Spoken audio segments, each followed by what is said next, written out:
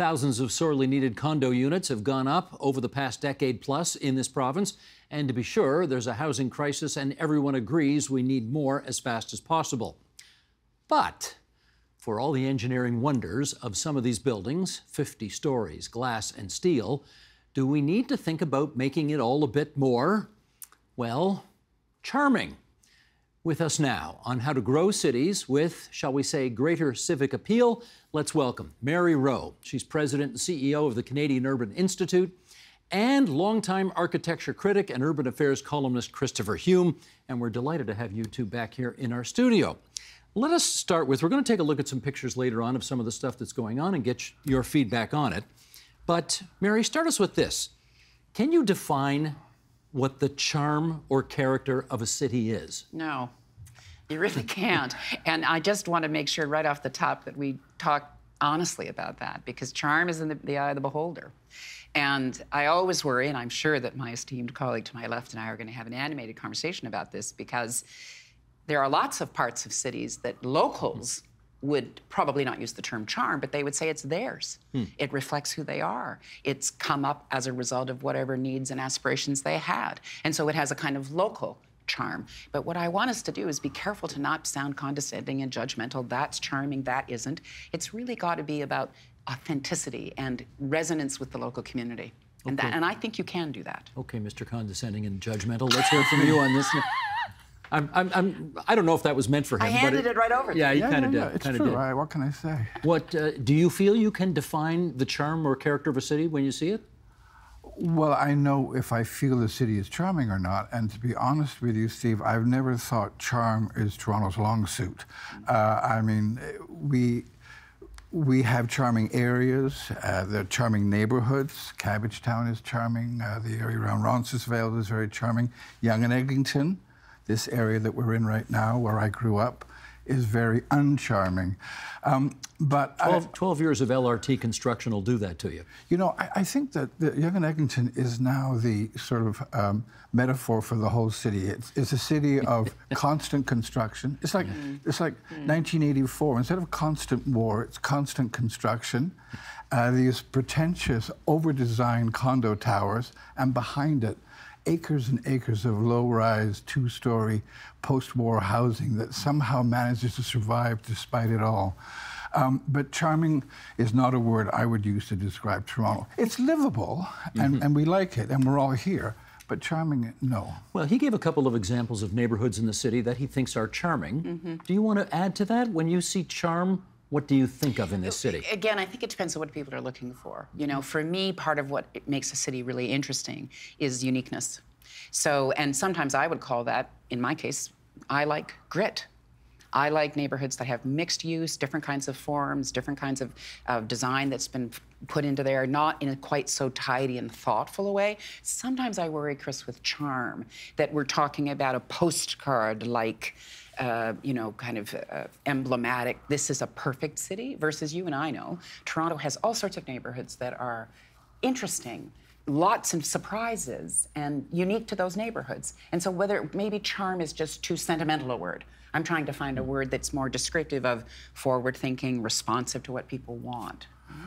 You know, if we go to Paris, let's say, people would say Paris is a charming city. It's more than charming, perhaps it's harmonious. There are very strict rules about how tall a building can be, the materials that they have to be included in the building, that sort of thing, the uses even of the floors. And it adds up to a sense of harmony and sort of, you feel comfortable there because you know... But they also have a lot of French people speaking French, which adds to the charm, right? Well, but can I counter this and just say, let's take another city if we're going to do that, Washington, D.C. Lots of harmony in terms of the public buildings. But the really interesting parts of Washington, D.C., as you and I know, are the neighborhoods that have sparked up and are completely idiosyncratic and not sort of charming, but really interesting. But you know, I guess the thing is that cities have their public areas and their sort of private areas. And when we think about Toronto, we don't think about the neighborhood that I live in or necessarily Cabbagetown, those kinds of places that I mentioned, even though it's charming. We think about what's happening at King and Yonge. We think about what's happening on Bloor Street. We think about, you know, where the baseball stadium is. The those parts of the city that belong to everybody, not necessarily just the people who own or who live in houses. Okay, there. follow up on that then. When you think about what's happening at Yonge and King or at Yonge and Egg or near the Sky Dome or whatever, Rogers Center, whatever, when you think about that, what are you thinking about or referring to? You know, you just touched on one of the points I want to make, which is I believe that the city is under such pressure to change. The pace of change is so fast that nobody, I should say not nobody, but we feel an increasing sense of alienation. We feel untethered. And when you just mentioned Sky Dome, the names of public buildings is another example of that. It started as Sky Dome, then it became something else, and now it's Rogers Center. The O'Keefe Center became Hummingbird, and I don't even know what it is right now. Everything is up for sale. Everything is up for grabs. You know, they're going to move Ontario Place now. They're going to, you know... Even the Leafs don't play in Maple Leaf Gardens anymore. Exactly. Or in a place named Maple Leaf It's something. a supermarket. I know, we sound like a couple of fogies here. Can I read this here? This is from a publication called Storeys, S-T-O-R-E-Y-S. I write for it. Well, about to quote you. Sorry. Coincidence of coincidences, I am about to quote from you. Oh, great. Here's a piece that Christopher really recently wrote. And Sheldon, if you would, bring this up and I'll read along for those listening on podcast. The speed of change has reached the point where whole blocks can become an empty wasteland, terra incognita overnight. The city feels like a money-making operation run at the whim of an industry drunk on profit. Aided and abetted by local planners in Queen's Park, everyday buildings, as well as important cultural institutions and whole ecosystems are up for grabs. It leaves locals not just dazed and confused, but angry, untethered, and increasingly alienated. Except for the obvious landmarks, Union Station, City Hall, CN Tower, everything seems unnervingly temporary. Don't get too comfortable in your hood. Home or habits all could disappear at a moment's notice. Wow. He wrote that. He did. What do you think of that? Yeah, he's pretty damn eloquent. There's a reason he was a journalist for all those years. Well, again, you know, you're talking to two older white people who have lived here for a couple of decades. I moved around, but, you know, we need to talk to all sorts of other people who come into the city. They may come in for an event, like they may go to see an event at a hockey game or a cultural event. They may go to the ballet, and they're coming in from other parts. They may be visiting. Their experience of the city is quite different, I think, than people that are going to wring their hands and say, oh, it's just not the way it used to be. Just a sec, Chris. And I also think that we've got to be careful about, I don't know if I agree with you about that they don't come and look at certain parts of the city. I think there are lots of people that come to visit family, for instance, and they may be in Scarborough, or they may be in North York, or they may be in Weston, and they actually have landmarks there that are part of the fabric of that neighborhood. And I do think the challenge we've got is we're accommodating tens of thousands of people coming in every year. And how are we going to accommodate growth? And as you said in the preamble, the Ontario government has taken a position about trying to open up the capacity to build more units, and so there's going to be neighborhood change. And the challenge I think we face at the Canadian Urban Institute across the country is how do you balance input from local folks who actually have a vested interest in the quality of the built environment and the need of the future people that are coming. Does our fear of the kind of change that you referenced in that excerpt that I read lead to and result in more NIMBYism in this city where nobody wants anything built in their backyard? Well, I think it certainly encourages that. It sets the stage for, you know, NIMBYism that's worse than we ever had before. But, you know, I think that Mary makes some good points, but I would say to her that the fact that I'm old and white and male has relatively little to do with what I'm saying, because I look at neighborhoods like Thorncliffe Park, which are very immigrant-heavy neighborhoods, the neighborhood around the Ontario Science Centre. And those people who are probably not born in Toronto or in Canada feel strong attachments to their neighborhoods, and they don't want the changes that are being foisted upon them either. And I think the thing is that, of course, we all expect change, and change can be good. I mean, I think change is absolutely desperately needed in a city like Toronto, but the type of change that we're experiencing here and the rate at which we are experiencing it makes people feel uncomfortable, and it makes them suspicious. Can I pick up on that with you, Mary? Because we're talking mostly about Toronto so far, but Ottawa's a big city, Mississauga's a big city, Hamilton's a big city, Brampton's a big city. Are the kinds of things we're discussing here the same issues in other big cities as well? You know, nobody wants change. It's an adage we can all just drink coffee on and know is true. The question is, how do we actually encourage development to make some sense? I think that's part of what you're saying, Chris, is it's happening so quickly. And I think there's a perception people have. We were talking about how grumpy people are at the moment. And it's because so much is happening. The construction is happening. Oh, there's also this crane and that crane. And what about, you know, and we've got inflation, all these other pressures. I think the dilemma post-COVID is that more people are able to work from home. There's tons of people that still go into their offices or to their workplaces. And so we still need vibrant neighborhoods and we need vibrant places where you work. And the balancing of that is going to be tricky.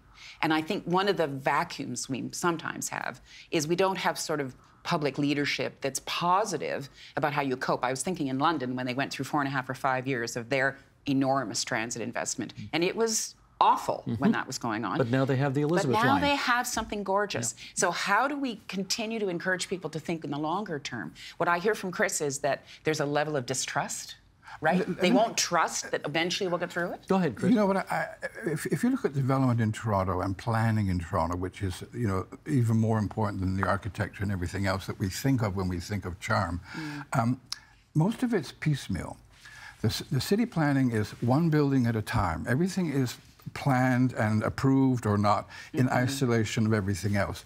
The one part of the city that has been done well, I would say, and which is an example that we should all follow and which offers hope and optimism for the future of Toronto is the waterfront. Why? Because Waterfront Toronto started, you know, in 2020. 2000, sorry, 20 years ago. And they spent the first 2 or 3 years planning the whole waterfront from Scarborough over to Etobicoke. They divided it into a series of precincts.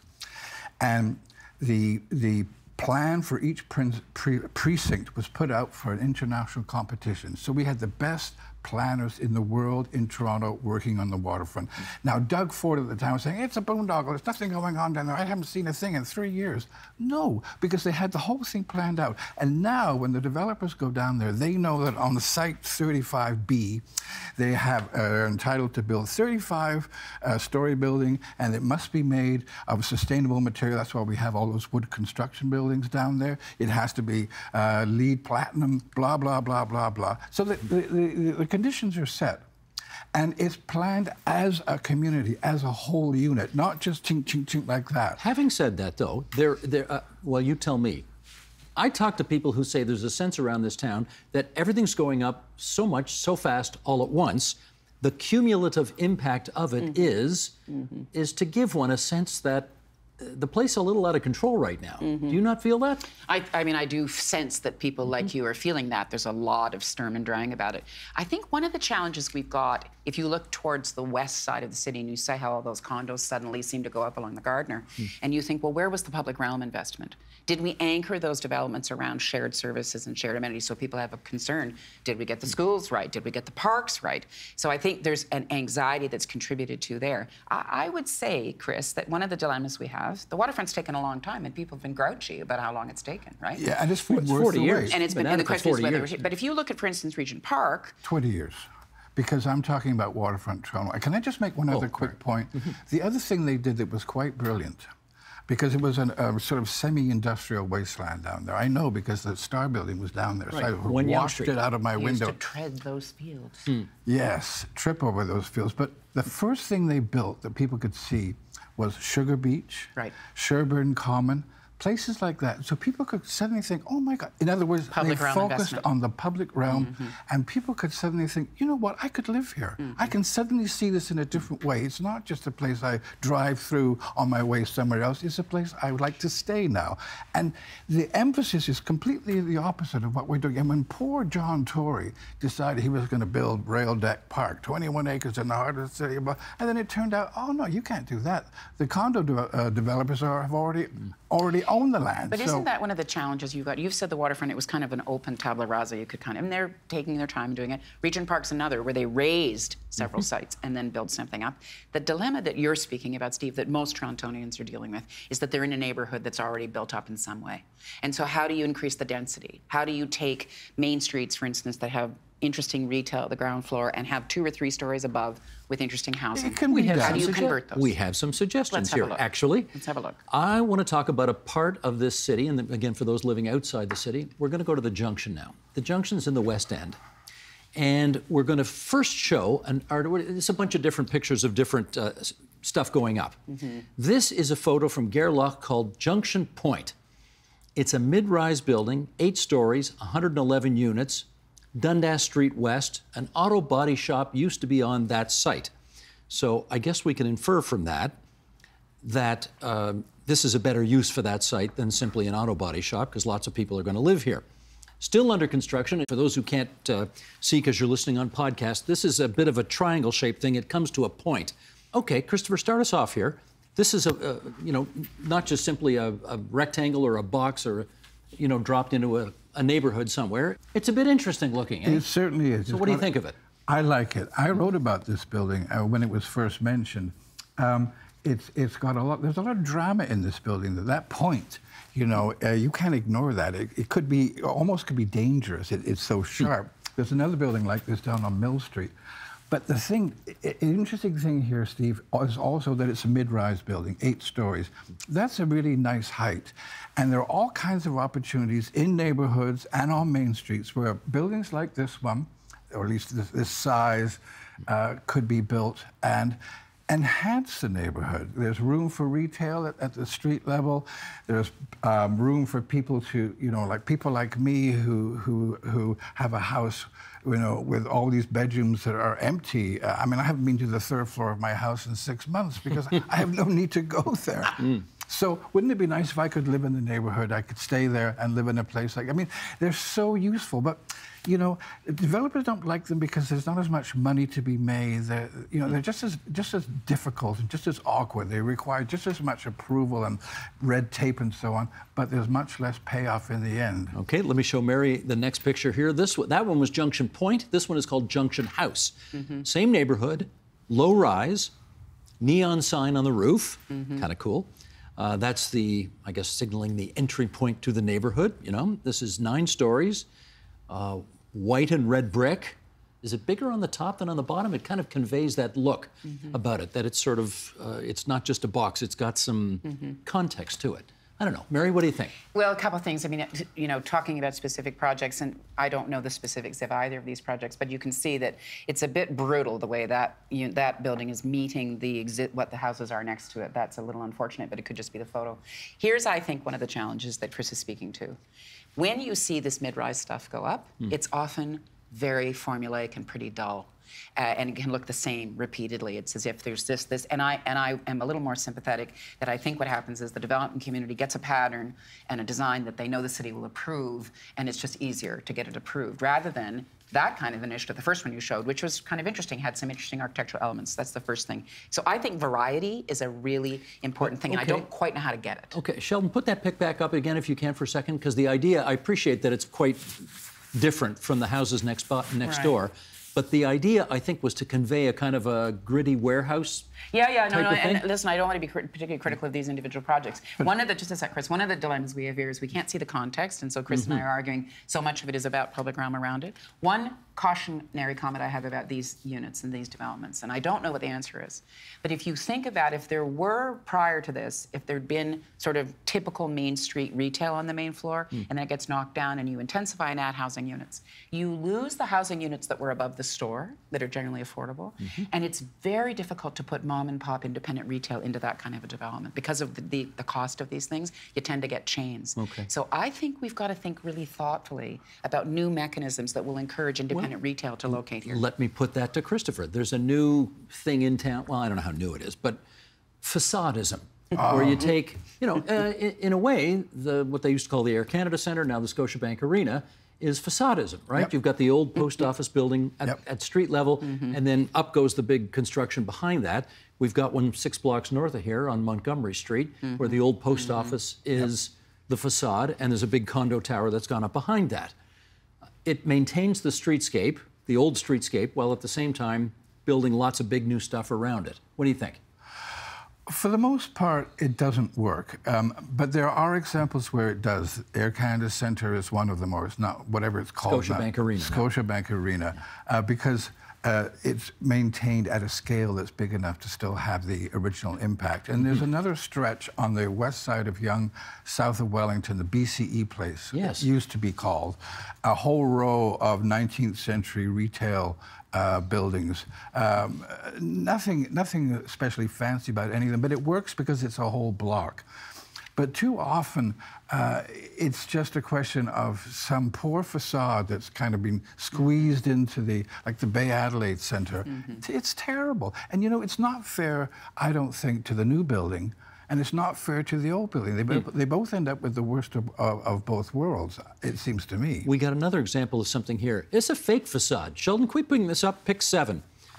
This is kind of trying to create fake character with a newly built, old-looking facade at street level, and then a sort of modern, gleaming condo going up on top of that. This is College Street, just east of Spadina, downtown Toronto. 3 stories of a facade meant to look old, and the rest a new tower on top of that.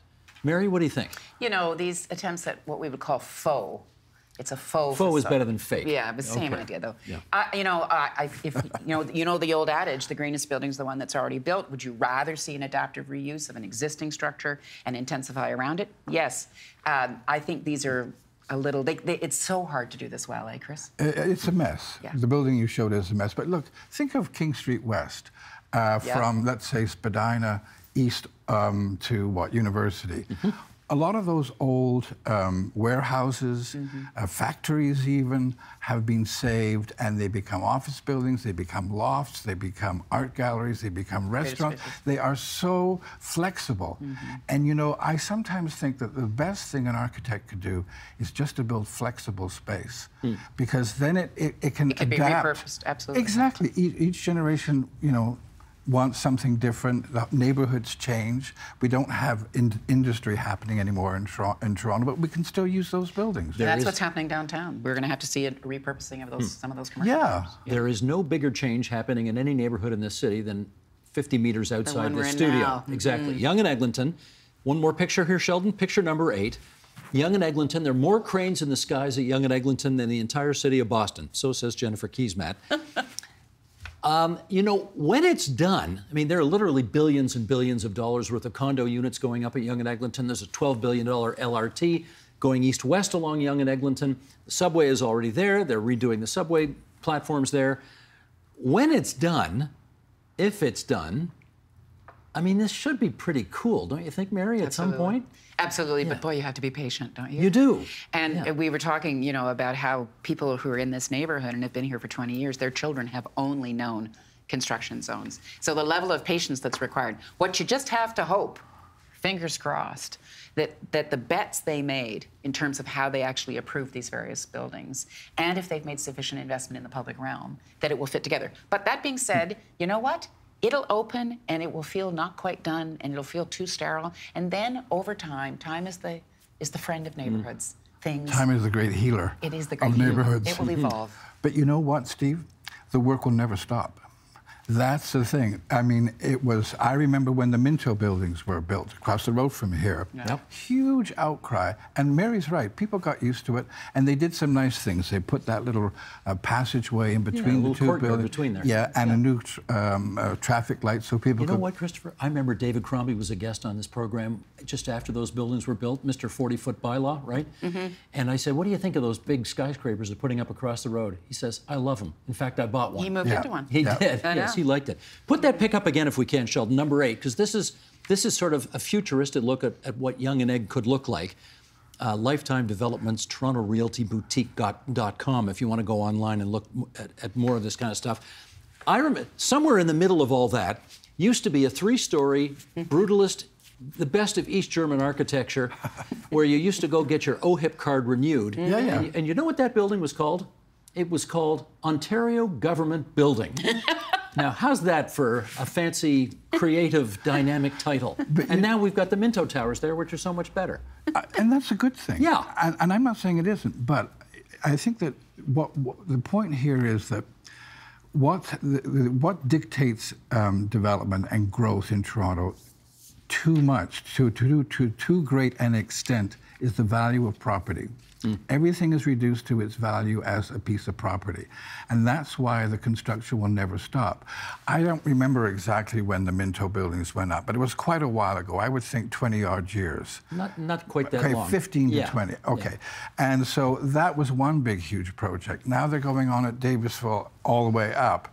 When the subway's done, the plaza, the whatever it is, on the northwest corner will have to go. And I'm sure they're already thinking. We're here on the southwest corner, and they got $2 billion worth of plans for this place. Exactly. But this is not unique to Toronto. I lived in New York for years, and this is the same challenge. I'm not saying it is. There was a concern about the real estate invest in the real estate community having too much say. Here's one of the things that we need to think about. How are we going to find ways to measure the cumulative impact of this kind of intensification? And what are the kinds of things that we should be watching for? And similarly, what kinds of policy tools need to be put in place for the city to be able to exert some kind of measure of monitoring and control? And who's going to be the new mayor responsible for it all? And what about leadership? But I also think it's a large part about bureaucracies and systems and the civil service, you know. But don't you think that the other side of this coin is the fact that rents have gone through the roof in Toronto? For sure. And there's a kind of insecurity, anxiety, panic that people have. I hear about it all the time. They don't know that they will be able to afford the rent next month. There are 2 rent strikes going on in the city right now. That's the other side of this out of control development. And this, you know, real estate and housing are homes for people. But it's been reduced to a commodity, like so many other things. Well, I suggest that we reconvene this group in 10 years and see how Yonge and Eglinton and some other parts of the city have gone in the intervening decade. Yeah. What do you think? You Absolutely. in? If I'm still alive, I'm in. From your lips to God's ears. Christopher Hume, Mary Rowe, thanks so much for joining us here on TVO tonight. Pleasure. Thanks, Steve. The Agenda with Steve Paikin is made possible through generous philanthropic contributions from viewers like you. Thank you for supporting TVO's journalism.